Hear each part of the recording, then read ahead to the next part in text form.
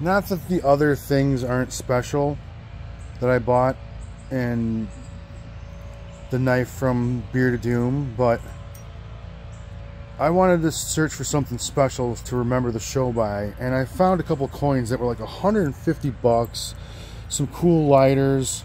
Well, you gotta check this out.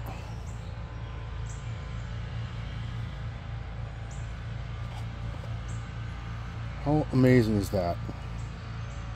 So their logo, or like, so cool, is an astronaut. Oh, look how, and it looks like Zergotite obviously can't be, because all the other coins were like 150, 100 bucks. The Microtech one's like 150. I think it was like 35, 40 bucks. And I mean, just look at it. And the presentation.